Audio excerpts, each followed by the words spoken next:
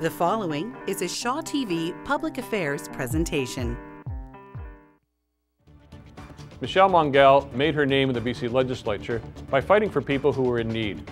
Single moms with kids, those on social assistance, disability benefits, and then all of a sudden Premier John Horgan comes along and say, I'm going to make you Minister of Energy and Mines. I think a lot of people were surprised, but Michelle has done a very good job, and I think she must be growing into it as well because it's a fascinating portfolio.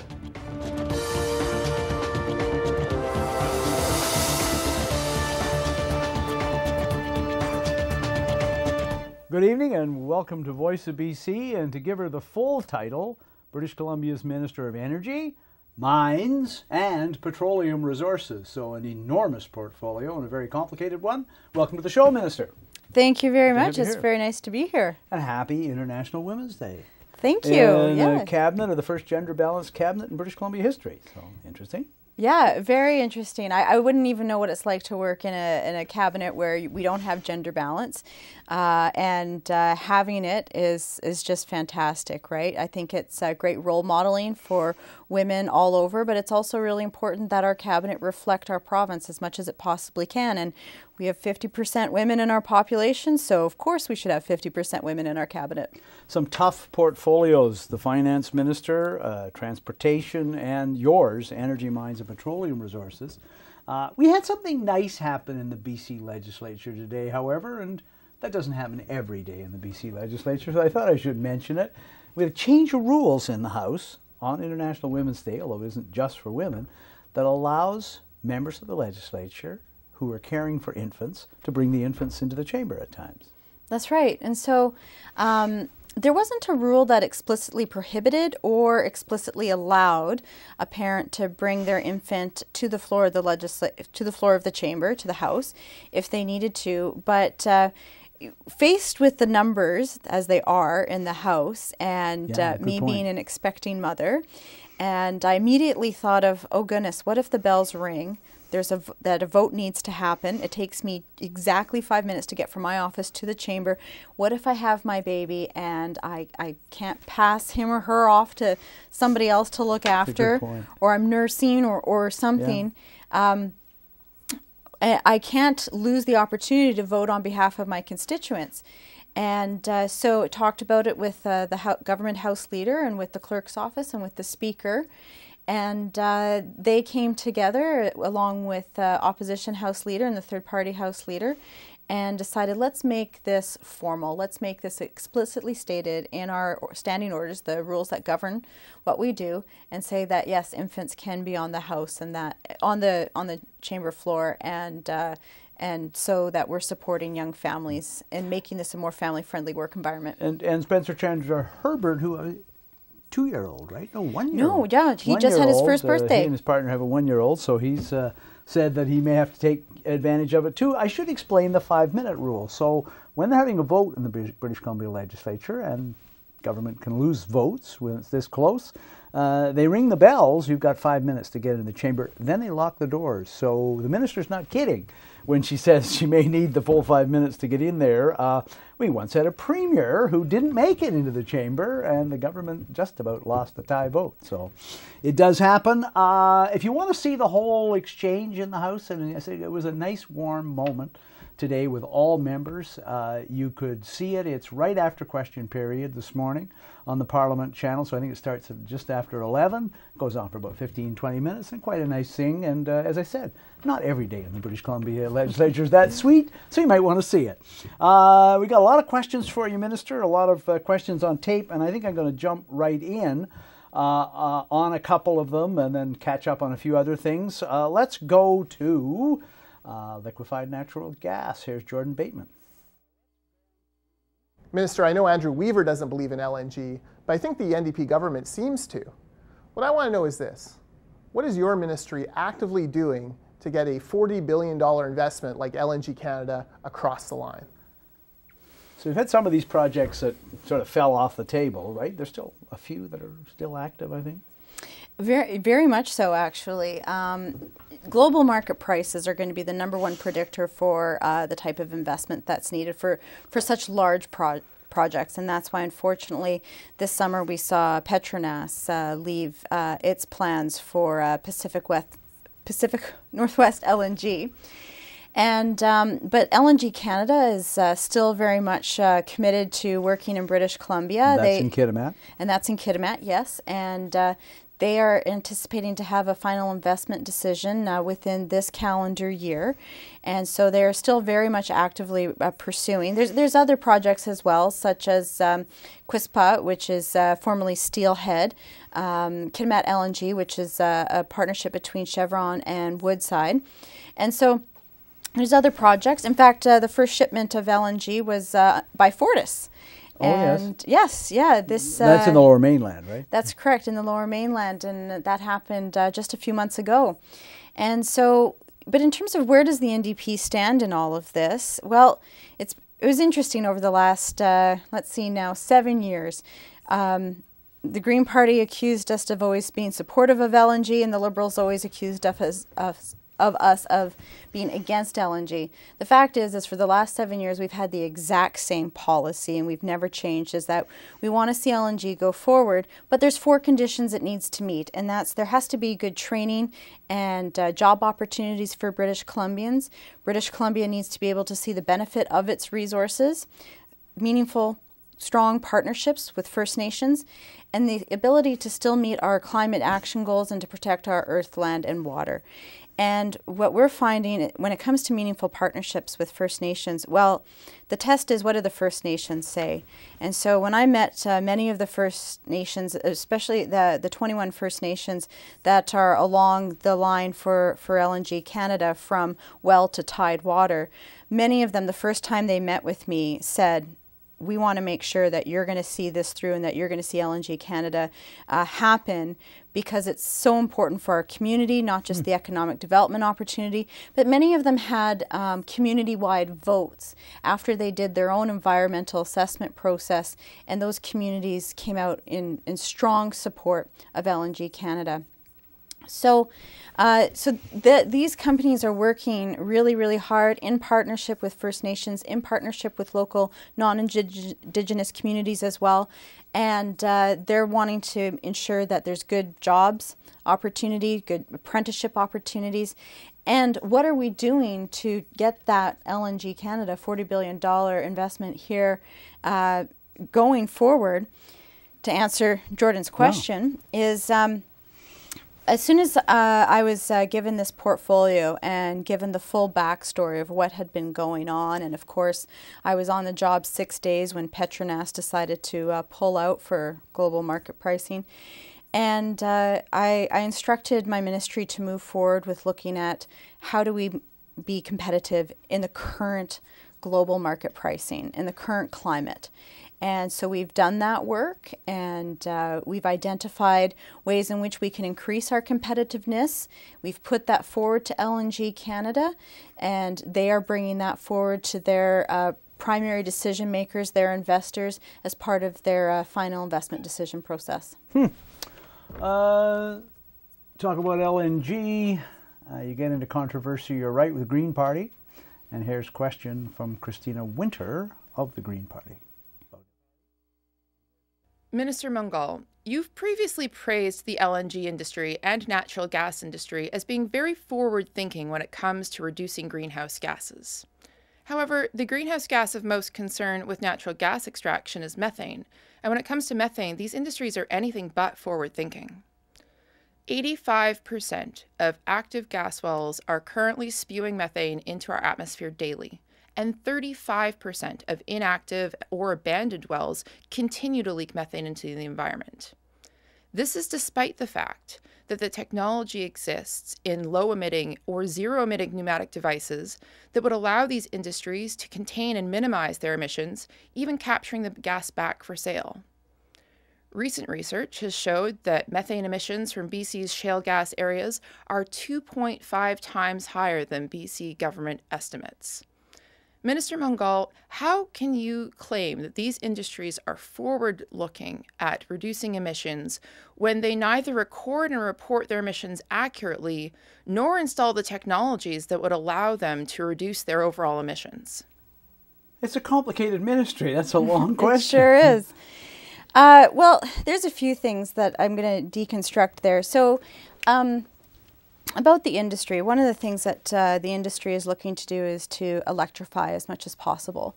So right now, a lot of the compression, a lot of the production of natural gas and the extraction, the energy that's allowing all of that to happen is natural gas itself. And so the industry is actually looking to get off fossil fuels and electrify using renewable electricity. So that's going to reduce the overall GHG emissions.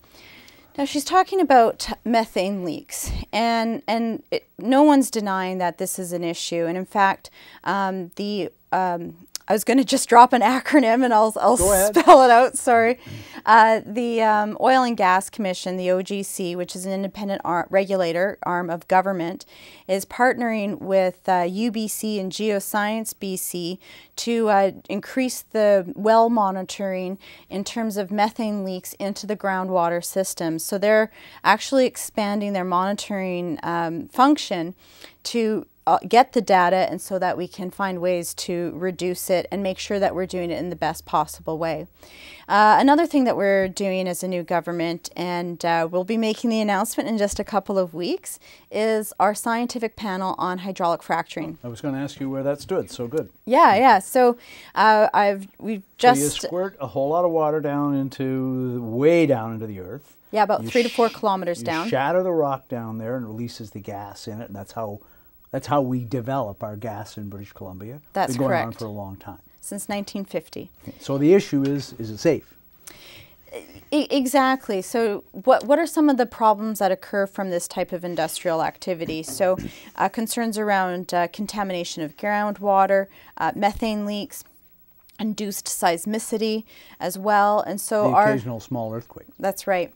And so our scientific panel is going to be looking at all of that to make sure that we have good, solid knowledge in the public sphere and that we're able to better regulate based on that knowledge, but also to work with industry to incentivize them to do things better. There's always room for improvement. I think everybody acknowledges that. And when I sit down with industry and talk to them about what our plans are, they agree. There's always learning opportunities for them to do better.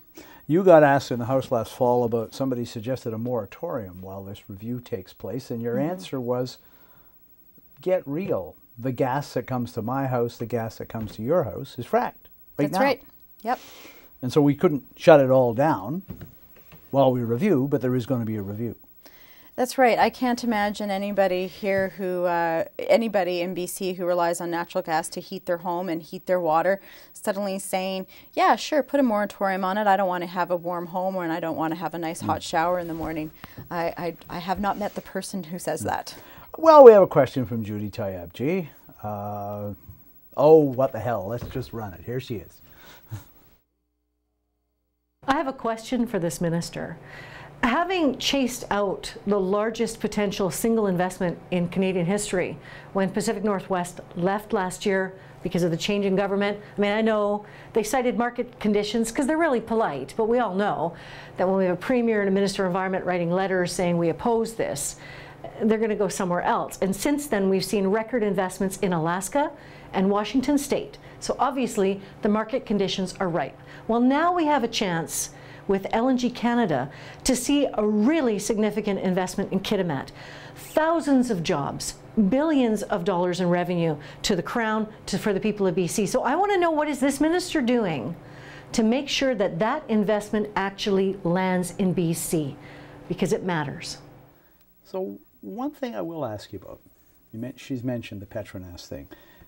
3 members of the current legislature did join the occupation of the island where Petronas was going to try to locate. Lilu Island. Lilu Island. And I see last week that the First Nations leader who was leading that occupation lost his court case. A significant portion of that First Nation supported the development. He opposed it, and he failed to make the case in court that he had a legitimate claim. So is there any regrets around that your party got involved in essentially a claim that didn't stand up? Well, first I just want to hand it to Judy for being always on point with her partisanship. Well done. Yeah.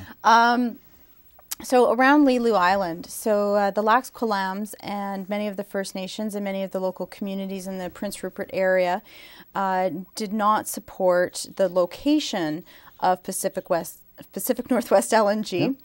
Yep. I'm so used to saying the acronyms. That's okay. And so they didn't, it wasn't that they didn't support the project, they didn't support the location of the project, which was Lilu Island. It had long-standing spiritual significance and closeness with the salmon runs, is my understanding. And so what we said is that we support those local communities. And what a lot of people don't actually know is that, because the news was that Petronas was closing its interests for a liquefied natural gas facility in BC. But what they had actually done, in my understanding, is they actually had resited where they would be putting their trains, and that would have been on Ridley Island, which is an industrial island. There's a lot of industrial activities going on there. AltaGas just is starting to put its liquefied... That's where the airport is in Rupert, too. Propane and so on. So there's... So that was a better location, and it actually was going to end up saving the money in the end, but the numbers weren't working out for them when it came to what's going on with the global market pricing. They were really clear on that, and again, this happened 6 days into our government. So my question back to Judy is, where were her friends in terms of ensuring that BC was competitive in a changing environment? They weren't anywhere. We, on the other hand, took action. I'm seeing, though, reports out of China and from some of the big energy producers and some of the big think tanks saying that, you know, liquefied natural gas demand is going to recover and there will be increased demand. China's buying a lot of it. Do you think we'll see it here one of these days? I do. So what happened is that as LNG started to really come online around the world, is you had a bit of a gold rush, right? Prices shot up. You had those gold rush prices. Everybody went for it in terms of wanting to develop LNG plants. That brings the price down, and you end up having a glut on the market. And then things come back up and they start to stabilize. So things are going to start to come back up, and the anticipation is by about 2020. And from there on, we'll see a bit more of a stabilized pricing. You'll see your ups and downs, but that big initial gold rush price, we probably won't see again. Takes about, as I recall, about 4 years to build one if they decide to go ahead. So if the decision was yes later this year, then what are we at? It'll be 2022, 2023 before up and running and shipping and stuff. That's right. They'll likely hit that sweet spot. And there's still a federal issue with this too, right? That's right. We're trying to get the federal government to allow importing terminals or built in pieces overseas and assembled here. And you need to persuade the tariff people to let them come in without putting a big tariff on them, right? So what we have right now in Canada at the federal level is some anti-dumping tariffs, right? So other jurisdictions in the world who manufacture steel products at a cheaper rate than what we do here in Canada can't just dump their products in Canada. The difference here is that the type of fabricated steel that's required for what's called these LNG trains are not constructed anywhere in North America at all, not constructed in Canada. They are constructed overseas, and so to be able to even construct these trains, we would require to bring, LNG Canada, for example, would be required to bring those components over. Now, should they be penalized? Because there's no dumping going on, and it's not that could have been manufactured in Canada. So they're working with the federal government on this. We will be back with the minister, and I bet you're wondering when I'm going to ask her about Site C, and I will. Stay with us on Voice of BC. We'll be right back.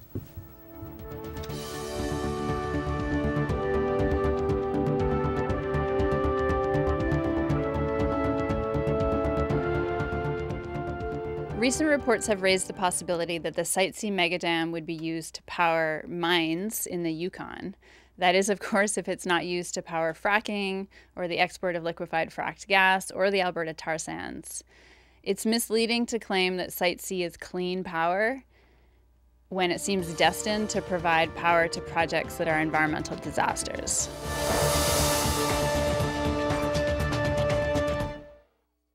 My name is Irene Lansinger, and I'm the president of the BC Federation of Labour, and I love politics. My work is politics, my play is politics, I'm about politics all the time, and that's what Voice of BC is about. So come back to hear some more politics. There are more ways to connect with us at Voice of BC. Email us at vobc@shaw.ca. Follow us on Twitter at Voice of BC. Or like us on Facebook at facebook.com/VOBC on Shaw TV.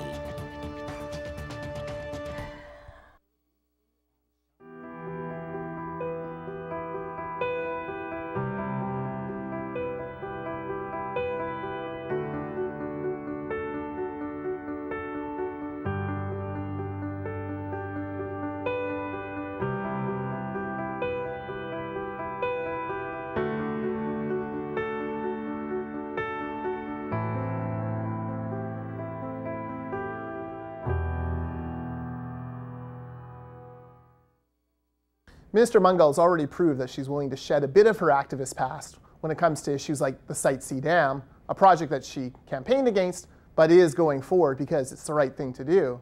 Hopefully she does the same with LNG and with the Kinder Morgan pipeline. We need these projects. We need this private investment in British Columbia. We need to keep British Columbians working. Come on, Jordan, as the song says, 2 out of 3 ain't bad. Let's stay with the minister. Lots of questions for her. Go back to BC Business Council. Jock Finlayson, here he is. Minister, I don't know if you saw the news reports based on a speech given by Steve Williams, the President and Chief Executive of Suncor, the largest Canadian-based energy company. He said in early February that Suncor was no longer looking at investing in new or greenfield projects in Canada. Canada's become too costly, too uncertain, and too complex to undertake major new energy investments. The only capital that the company will be deploying in Canada going forward is sustaining capital to help fund their existing operations. Are you and your government worried about the seeming decline of confidence in the energy industry to invest in Canada and the outflows of capital that appear to be accelerating? Minister. I don't know if I agree with Jock's analysis based on one CEO's particular decision. What we're seeing in BC, for example, in the mining industry is that we're seeing increased investment. Commodity prices are coming back up. But not only that, is that there's going to be, the prediction is in the future is there's going to be quite a lot of demand for minerals that are found in British Columbia because our world is changing, whether it's iPhones or electric cars or wind turbines or solar panels. All the raw materials that go into these products are items that are found here in BC mines. And so what the prediction is that mining is going to be a great industry, and that's exactly why we're seeing some serious investment just in the last 6 months alone. And a follow-up question on mining, something that happened under the last government that's still a loose end hanging out there. Bruce Halser, here he is. You were the critic in opposition when the Mount Polley report came down, and you had a lot to say about that. Now that you're the minister responsible, are you looking to reopen that decision, or are you generally satisfied to leave it behind us? And do you think that there needs to be any new rules or new legislation with respect to mine safety, and especially with respect to tailing ponds and dams? So first, if you'll recall from the top of the hour, and of course, Vaughn, you were there. I was not the critic when that Mount Polley disaster took place. I was the critic for social development.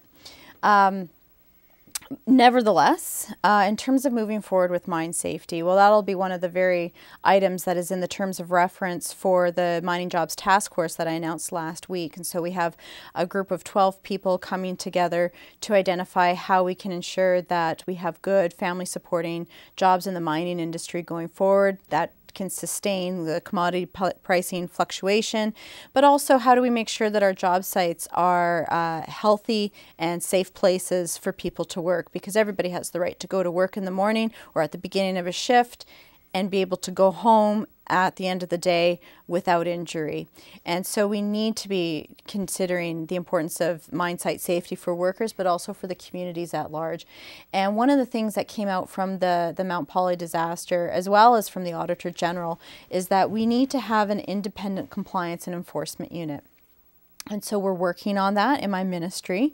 And it looks different in different jurisdictions on how you would actually do that. But what most jurisdictions have found as a best practice is that it stays within the ministry or a state department. But the people who do the permitting are not the same people who do the compliance and enforcement.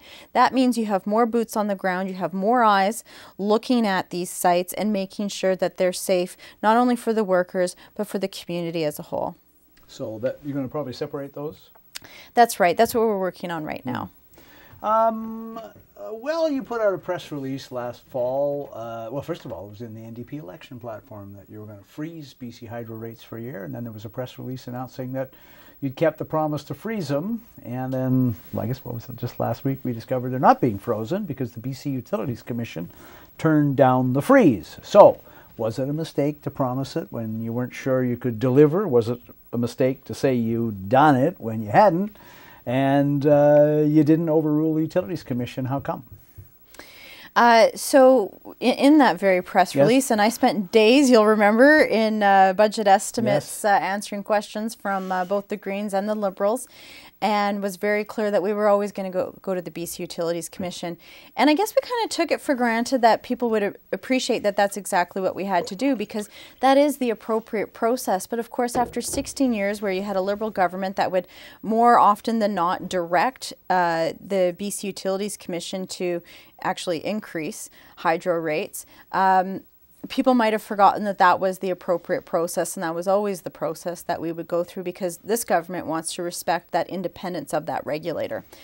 And I'm glad that we did, because we learned a lot about BCUC's review, not just of our request for a rate freeze, but of the broader rates plan. We learned that we have a bit of a financial mess at BC Hydro. It's a mess that this government is going to have to clean up, and we will do that. There's concerns that have been long raised by Auditor Generals about the deferral accounts, which are now at about $6 billion. The $50 billion in liabilities to various independent power producers. That was something that we raised as an alarm back in 2008 and 2009. And we're very clear that it was not right for ratepayers to have to pay inflated costs for these private power projects. The Liberals went ahead with that, and now that issue has come home to roost, and the BCUC highlighted it. And those are the reasons why, among a few others, that BCUC said, no, we can't do a rate freeze at this time, because BC Hydro just does not have the financial capacity to do that. So hugely disappointing when I talk to people around BC who are, like I said, as the social development critic, people I know who are living in poverty, every dollar counts for them. So while the average person would have only saved $23 on their bill, for some people that really meant a lot. And so we want to make sure that we're still helping the people who really need it the most out. And that's why in May we'll have available a crisis grant that people can apply for from BC Hydro to help them with their bill when they see a crisis and it's impacting their ability to pay. And a more long-term solution, which is allowing for lifeline rates. And we're going to be working on the legislation this spring and bringing it forward this spring to do that. You sort of imagine the situation over at the BC Utilities Commission, because the minister's right, the Liberals overruled it. They removed whole projects from the power review. The commission's sitting there going, well, we'll make a decision on this one. I wonder if they'll let us make it. They did. They let them make it. We'll let Thielman ask the question, because it does raise a really interesting question about future of energy regulation in British Columbia. Here's Bill. Minister, the BC Utilities Commission had a tough job to look at the Site C dam issues in a real hurry, unusual for them. But what is the future of the BC Utilities Commission? In the past, governments of all stripes have tended to avoid it from time to time on controversial issues. What do you see as its future? Strengthen it? It has an incredibly important role, absolutely. I think that having an independent regulator takes the politics out of playing around with BC Hydro and playing around with rates, playing around with projects and so on. It provides a very sobering view. I mean, that's exactly what they did with Site C when we learned that the actual cost was going to be higher than what the Liberals said it would be. And so they have a very important role, and how do we ensure that it stays as a strong independent regulator going forward? My understanding is that the Auditor General wants to take a look at that very issue. There was a core review of BCUC done as well in 2014, 2015. And yes, I can get you a copy of the report. And a lot of the things that core review suggested, BCUC has been implementing ever since. And their last report, that's going to be made public soon, highlights some of the major administrative things that, you know, they're not very sexy, they're not very exciting to the average person, but the average person is benefiting from them in terms of their capacity and their ability to deliver as an independent regulator. The minister mentioned the question of the deferral accounts, and they started piling up in the last decade. It was the Auditor General, actually, that first blew the whistle on them, and while it may not seem all that sexy, discovering that Hydro has taken about $6 billion of current spending and pushed it down the road, deferred it to be repaid at some future date. It's nice stuff if you can do it with your family finances, but I wouldn't particularly recommend it. In any event, that's some of the things you can get from an independent regulator, and I think the idea of strengthening BCUC and affirming its independence is probably a good thing. Jamie Lawson out at UVic with a question about clean energy. Here he is. I noticed that with George Heyman, you've recently announced about $600,000 for clean energy initiatives in communities. And there's another program of about $2.5 million for clean energy vehicle purchases. Now, all that's kind of neat, and I really enjoyed looking at the solar-powered Zamboni fact. But I wonder, given the extent of the climate crisis we're facing, according to the major scientists of the world, isn't this really small change given the transition that we've got to do to meet BC's climate goals? A fair guess that a lot more to come? Oh yes, we're just getting started. I will say though, in the budget update in September, there is $40 million there for a zero emission vehicle program, and that's spread out over 3 years to incentivize people to buy zero emission vehicles, but also to work with communities in charging stations. Now, I live in rural BC. I have one of the highest passes, road passes in the country. My concern is not only range anxiety, but weather anxiety as well. And so the incentive to buy electric vehicles is really great for Lower Mainland. But what do we do for rural areas? And so that's part of the overall thing that we need to start looking at as we want to roll out more, pardon the pun, roll out more electric vehicles around the province and really start transitioning our transportation fleets. And so there's a lot of things we need to be looking at. I know that Minister Heyman is doing his part with the Climate Council. We're going to be putting forward an energy roadmap from my ministry in terms of how do we look at transportation switching fuels and so on. How do we increase our renewables to meet that future demand and so on? A lot of rural communities that are in remote areas are on diesel. They're not even connected to the grid. How do we work with them so that they can build their own renewable energy and renewable capacity as well? So for those out there who are very interested in the whole energy file, they'll know what I meant by capacity, because you produce, but then you have to have something that's like a battery for later. So these are all the things that we're going to be looking at. And so anybody interested, stay tuned, because this is one of the reasons that I really wanted to be the Minister of Energy and Mines, and because there's so many exciting things. We're at a transition phase, I think, in our society, and the things that we get to do going forward, looking into the future, is really exciting. I got an update this week on the electrical vehicle charging station at the BC Legislature, which is just outside the building where we're taping this show. And of course, Andrew Weaver is always hogging it and plugged in, and then Adam Olson comes along and Michael Lee. So anyway, I gather they're adding charging stations because there's already so much demand from members of the legislature to charge The demand up. is only going up all around the province. Yeah. So we get more. We have time? Yes, we do. Ken Wu, here he is. So now that the BC NDP have committed to spending at least another $7 billion to complete the Site C dam, which still might not be completed as a result of lawsuits by First Nations and protests and blockades, I'm wondering, is there any money left over to support the classic clean energy initiatives like wind power, like tidal power, like geothermal, and like solar power? Well, the short answer to his question, and the Liberals, as you would know from question period the last week, would love this, yes. Okay. If we're looking for a yes or no answer. But absolutely there is. And I mean, his numbers are a bit wrong in terms of Site C. The original plan was closer to $9 billion, and we've now identified it as actually being more $10.7 billion. Billion's still a lot of money, so I don't want to dismiss that, but I just want to make sure the numbers are correct. So in terms of where we are seeing our future energy projections, what are people going to need? Well, if we want to achieve our goals to reduce our greenhouse gas emissions, and therefore we're going to have to look at the energy that we're using. And so that means the opportunity for producing renewable energy is a lot bigger than we might actually think.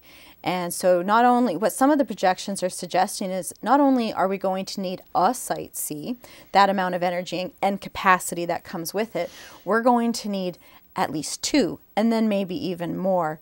And so looking into the future, even conservatively, there is opportunity not just for the large dam, but also for smaller projects. Now, I mentioned those communities that are off-grid, but First Nations have a real interest in starting to build their own energy assets, similar to like what the City of Nelson has, for example, which is what I'm most familiar with in terms of a small scale energy asset. We have our own power supply, we have our own transmission, we have our own distribution, billing, everything. So a lot of First Nations communities want to have something similar. They want to have that asset for future generations' benefit. And I think that's fantastic. And so we committed as part of going forward with Site C is that we're going to be working with First Nations on a program that would do exactly that. And there's been the Utilities Commission report on Site C also mentioned some other options. There's a couple of geothermal projects in BC, one of them associated with a First Nation. That's, you know, we haven't really tried geothermal here, so that's one that there might be a possibility. Geothermal, it's a bit tough in BC. Yeah. A lot of people would guess that it's not. We have extended the permitting process for exploration with Borealis near Valemont. Yes. And we're looking to have an energy purchase agreement with them as well, should they prove successful. It needs to be a certain temperature and a certain pressure and all these things for it to work in terms of generating electricity. Now, geothermal, in terms of heating homes, lots of opportunity there. But when it comes to generating electricity, it's not been that successful for us in BC. But that doesn't mean people aren't still exploring it. Yeah. Take a brief break with the Minister on Voice of BC. One more section, and God, let's see, at least 2 more questions on Site C. How exciting. Stay with us.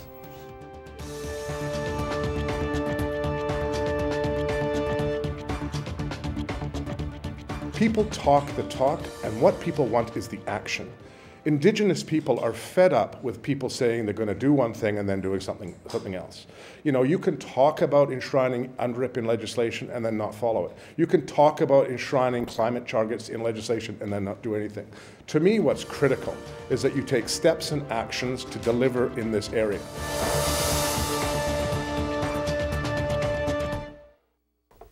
You've landed on the right channel. I'm George Heyman, MLA for Vancouver Fairview, and you're watching Voice of BC, where you're going to hear great questions and the answers that you need to hear about the issues affecting you.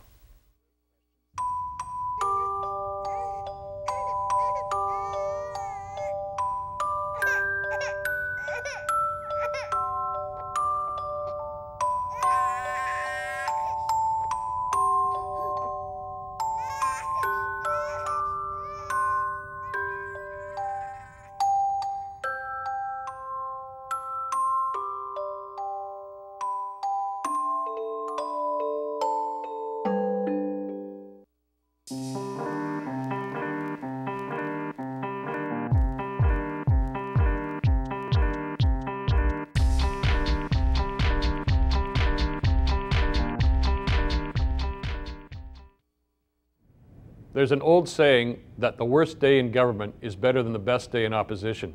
But I suspect Energy and Mines Minister Michelle Mungall, on the day that the Site C decision had to be made, was thinking back to the days in opposition, where it was a lot easier to criticize than to take the heat for a decision that is a tough one. Welcome back to Voice of BC. Site C, yes. There were a lot of people who had a lot of questions for the show. And I still get emails every day from people who think that Site C is going to be canceled or stopped or not happen or be a disaster. It was a tough decision. I tried to get it down to 2 or 3 outstanding issues. Here's one of them. And we're going to Caitlin Vernon, Sierra Club. Here she is. This government has promised to implement the UN Declaration on the Rights of Indigenous Peoples. Yet the approval of the Site C mega dam flies in the face of this commitment. To approve a dam that is opposed by the nations who live there and is intended to provide subsidized power to multinational fracking and LNG corporations is completely disrespectful of Indigenous rights. How are you going to ensure that the UN Declaration is more than just hollow words? Well, I would like to start by saying that First Nations are not a homogenous group. They are diverse. They have diverse opinions within their own communities, and they are diverse amongst themselves. Just like Europe has multiple cultures and multiple nations, well, before my ancestors came here in 1636 and before anybody sailed across the Atlantic, First Nations had multiple nations with their distinct cultures, their distinct languages, their distinct spiritualities. To lump all of them as the same is just not right. And for Site C, a lot of people have done that, when in fact that's not the case at all. I actually sat down with all 7 of the Treaty 8 First Nations on the BC side of the border. And yes, there are 2 nations who are very, very adamantly opposed, and their communities are by and large unified on this. There's one First Nation that was very much pro-Site C. And then the other nations, I would say, had some mix in their communities, and in the end decided to sign impact benefit agreements with Site C. And their presentations to us were that they weren't going to tell us which direction to go. They were just going to tell us what kind of outcome they wanted for their nation. Should we go forward with it, or should we not go forward with it? And it was a very powerful day, sitting down with all the nations that both Minister Fraser and I did. And we did it in the spirit of UNDRIP. We did it in the spirit of reconciliation, where we were working with them and hearing them and having a better understanding of their perspective, rather than just being briefed by staff, as can often be the case in government. And so going forward, there are still both the West Moberly and Prophet River remain opposed to Site C, and that is their right. They are entitled to have an opinion. This summer, I believe. That's right. Against BC Hydro. That's right, and that's their right. Nevertheless, we're going to continue to work with them and other nations on a very important issue for all of them, which was the realignment of Highway 29. The original proposal went through some sacred sites, and they were very concerned, and they wanted that original proposal changed, and that's exactly what we're doing. The highway has to be moved because eventually the existing routing will be underwater when the water starts rising behind the dam. That's right. Yeah. Yeah. So, but that the rerouting is being rerouted, is what you're telling me. That's right. Yeah, and because we want to accommodate and make sure that First Nations sacred sites and traditional burial sites are respected, and so that's what we're doing. Christina Winter again, the Green Party, and another Site C question, and the last, actually. Here she is. Minister Mungall, your government has approved the Site C Dam project in spite of the current massive cost overruns, warnings from the BC Utilities Commission that the project is unlikely to be completed on time or on budget, and evidence from other jurisdictions of the perils that projects such as Site C and Muskrat Falls can have for the public purse. Minister Mungall, do you think that the costs for Site C will rise above $10.7 billion? It's a good question. And we're doing everything we can to make sure that it doesn't. We want to keep this project on budget, we identified, well, the BCUC identified that it was likely not going to stick to the Liberals' original budget. And it's really interesting how the Liberals came to that original number, because my understanding is they chose a number that in the modeling process had a 50% chance of having cost overruns. Right. I don't think that's very conservative. I don't think that's very fiscally prudent. We chose a total that had a 90% chance of being met, so that it would not have any of those cost overruns.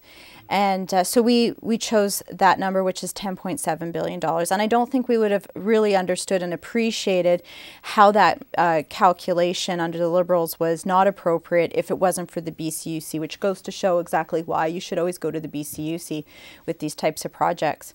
What we're going to do, though, to make sure that we stay at that 10.7 is that we've put in a new project assurance board. So there was a Site C project board under the previous government. It met quite infrequently, and it didn't have, I would say, some of the necessary expertise. So we want people who know what it is to build a large project, who have had experience in terms of turnarounds when something was not going as it should, and then turning it around and getting it back on time and on budget. And we are going to be announcing our project assurance board very shortly. I have to make some phone calls to a few more of the people we've identified with the skills necessary. They're going to be meeting on a monthly basis, so frequently. And not only are they going to be reporting back to the board of BC Hydro, they're going to be reporting back to Treasury Board. So for those who don't know what Treasury Board is, that's a board of ministers and MLAs who have the responsibility, as well as a whole staff, to dot all those I's, cross all those T's, and count all those pennies. Toughest-minded financial analysts in the government are behind Treasury Board, and that's the staff. They're the ones who say no to spending requests all the time. Ministers find it sobering sometimes to go in front of Treasury Board. I wanted to ask you, what I get the construction updates every 2 weeks from the Site C project and tell you what they're working on there, and then of course they're working away, and they have been all the way through. What are the next big things happening on the project? There's a huge contract for building the generating station and spillways. That's coming fairly soon now? Fairly soon, yes. BC Hydro is just completing its due diligence on the bids that were put forward. And so they're completing that full due diligence process, and they'll be making their announcement soon enough. And then there's a couple of transmission lines, and there's contracts to relocate the highway to come too, right? That's right. And before we finalize those contracts to relocate the highway, we need to complete our work with First Nations communities, as well as the Boone family, for example, and other landowners in the area. The main civil works are still under construction. There is a diversion of the river, which because of runoff conditions can only really happen in September of a given year. And is that still 2019, or has that now been pushed off to 2020? My understanding is still 2019. I don't think I've seen any changes. Yeah, no, I think you're right about that. You're normally very on top of these things as well. So the old guy's memory's fading. You know. It's kind of sad, really. You know. Let's go to Bill Tillman. Good question. Beyond Site C. Here's Bill. Minister, BC is increasing its carbon tax, and the federal government is also ensuring that all Canadian provinces have a carbon tax soon. Are you concerned, however, with what impact it has on industries that are competing internationally with countries that have no carbon tax and that can undercut Canadian producers for things like coal and other minerals? And what are you going to do with all the money? Right. So it goes up on the 1st of April. Yep. And it'll go up on the 1st of April every year by $5, which is about, what, 2 cents a litre on gasoline, I think? Something like that, yeah. Your math is done better than mine, yeah. Yeah, okay. Well, we don't have Andrew Weaver here. He has a degree in advanced mathematics, and he can sort these things out. Anyway, let's go. So the answer to that is yes. We want to ensure that we remain competitive in BC, but we also want to make sure that we're reducing our carbon emissions and that we have the right incentives as well as the right disincentives for industry, for individuals in terms of reducing our overall carbon emissions. And so the carbon tax is not going away here in BC, but what can we do to make sure that it's not a deterrent for investment in British Columbia? Those are some of the things that the Climate Action Council with Minister Heyman that they're looking into as well. And the money under the Liberals, they used to offset it with tax breaks and things that they said were tax breaks. Your government is keeping the money. Have you figured out how you're going to spend it yet? Yeah, so we've always felt, and you know what, a lot of people I've talked to around BC feel the exact same way, is that revenue neutral, well, what's the point? What's the point of having a carbon tax to act as a disincentive for carbon emissions if we're not doing anything to actually support individuals and industry in reducing carbon emissions? So that's what the tax is for. It's going to be levying a tax to raise funds so that we can turn around and find ways to give people alternatives to their carbon emissions. So whether that's transit, whether that's electrifying industry, or say there's a mine in a remote area that is doing all of their work and producing all of their energy using diesel, how can perhaps we partner with them to get them off the diesel and on to a renewable source? And as I recall, there's also more low-income incentives coming, right? Or That's relief right. for people for whom it is a burden, and there may be more coming along that line. That's right, but I'm not going to steal the thunder from Minister James or Minister Well, she's Heyman. already flagged some of that. Yeah, she was on the show too, you know. Okay, let's go to a nice political question. Bruce Halser, here he is. Minister, I get very concerned when I hear your coalition partner, Andrew Weaver, talk about how the BC government should essentially process the Trans Mountain Pipeline to death. Basically drag out permitting until it's just not financially viable for Trans Mountain to go forward. That to me flies in the face of the rule of law in this province and good process, fair process for people who want to invest here.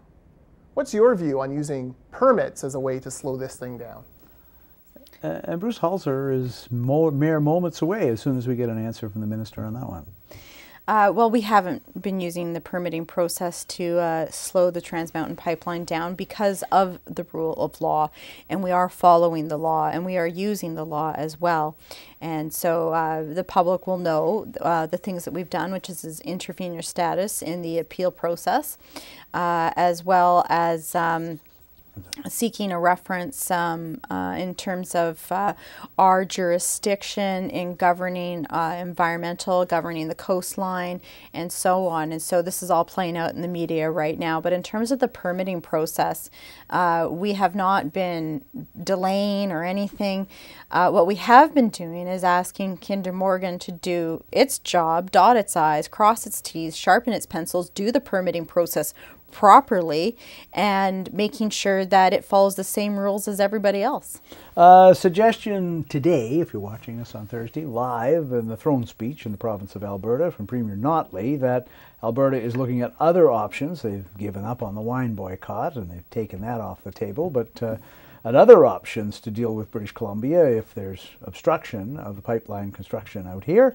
And she says one of the things may be that they would reduce the flow of oil to British Columbia. And I've seen some suggestion today in very short-term media response that, well, that might drive up the price of gasoline at the pump to by another $1 or something. What do you think? Well, I found it a very interesting suggestion coming from the Alberta government. And for the record, their job is to advocate for their residents, and our job is to advocate for our residents, and our residents don't agree on this pipeline. And frankly, my view is that we need to defend our coast. We need to defend the economic jobs, the economic activity that is happening on our coast as it is, and we don't need to be putting that at risk. But in terms of shutting off oil and gas to BC, well, it doesn't quite work that way anymore, where government can just make that decision. Most of that is controlled in private hands in terms of who owns the pipelines and who puts things through the pipelines and what they pay and so on and so forth. So I'm not too sure exactly what she's saying there and what ultimately she might mean by that, but I don't see it being a strong possibility. Well, I guess what she's saying is, you're saying out there in BC you don't want our oil, so we're saying you can't have our oil. Is that not what she's saying? Well, that could be what she's saying. You'd have to ask her. We'll see. I said that Bruce Halser would be asking a political question, and here he is. In the last election, your popular vote dropped about 9% in your riding. That's down more than 16% since Corky Evans used to hold it. A longtime NDP riding next door to you went BC Liberal, and you're one of now only 4 NDP MLAs in the entire BC interior. What do you think the NDP has to do to reverse this trend and start winning back votes in the interior of our province? Well, I could probably correct him on some of his numbers there first. So Corky in 2005 won with a very strong majority, around 58%. But that was not his percentages in the 1990s. In fact, he was more in the 46 percentile. 2001, he lost the election. So the reason why I'm sharing those numbers is that they fluctuate from election to election to election. And unfortunately, nobody is doing polling to exactly find out why people might be switching their vote or why new people are voting and why they're voting a particular way. And so my best guess in this last election is it often depends on candidates in a rural area to see about a 2, 3, even a 5% change in vote and what kind of campaigns they're running. So, for example, both the Liberals and the Greens ran a much stronger campaign. They had really strong female candidates. I think both of them no, sorry, not both of them for the first time, but they had very strong female candidates as well, very strong women, well known throughout the region. So that's going to make a change because people are going to start to look up and pay more attention to what the other parties are having to say. So I don't know if he's thinking that there's some broader trend or something like that, but I would say that you need more political analysis to really determine what might be going on. But in my experience, in the last election, we had 2 very strong new candidates come forward, and I think that's only good for democracy. Well, the other thing I would notice, because it covered the campaign, was that John Horgan chose to focus a great deal of his campaigning effort in the region where he calculated he had the best chance to win, to add seats to the NDP column, and he knocked off 10 Liberal seats in and around Metro Vancouver. And he spent an awful lot of his time campaigning there, and it worked. And I mean, victory tends to provide its own justification. He didn't spend as much time campaigning in the north and the interior as some NDP leaders have in the past. But the next campaign, the dynamic could be totally different. That's right. I mean, each campaign, I would say, is reflective of the particular space and time that it exists in. And so this last election, there were increased ridings in the Lower Mainland. The population there is growing. And I would say the views of people were shifting there as well, right? Especially with the affordability crisis being the epicenter of the Lower Mainland. And so our leaders spent more time there, but the attention, I'd say province-wide, in terms of news and everything in the media, was focused there a lot more. I mean, maybe I'm just being a rural, and we always complain about how the Lower Mainland gets all the attention, but it certainly seemed to be the case this election. And media resources are all concentrated there and all that. Are you facing recall up there? Are they already talking about recalling you in your ride? I know Andrew Weaver made mention of that. Okay. My constituents, on the other hand, I got a lot of letters of support and some choice words for Andrew and his suggestion. Thank you very much to Minister Mungall for being on the show. Really appreciate it. Very good. Thank you. Thank you. Always a pleasure. Thanks for watching Voice of BC, bringing the legislature, BC politics into your living room. Good night. That's what it was.